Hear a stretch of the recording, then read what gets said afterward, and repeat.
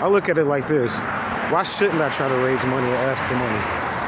Because I know you're going to have the clown that goes to work every day, that drives around in a car that burns up the ozone layer every day at my expense, mind you. They say a taxpayer's expense, right? I pay sales tax. So at my expense, you drive around here in a car and you say that I shouldn't ask you for money. You go to work for a CEO that's dirty and corrupt, but you say I shouldn't ask for money. You'll go sign a record deal. You'll go sign a record deal with some smelly, stanky ass motherfucking executive and get 10 cents on each one of your units that sells for like $15. And you call that living. You say I shouldn't ask for money.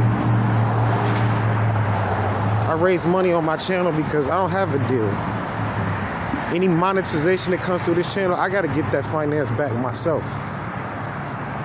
And you say I shouldn't ask for money.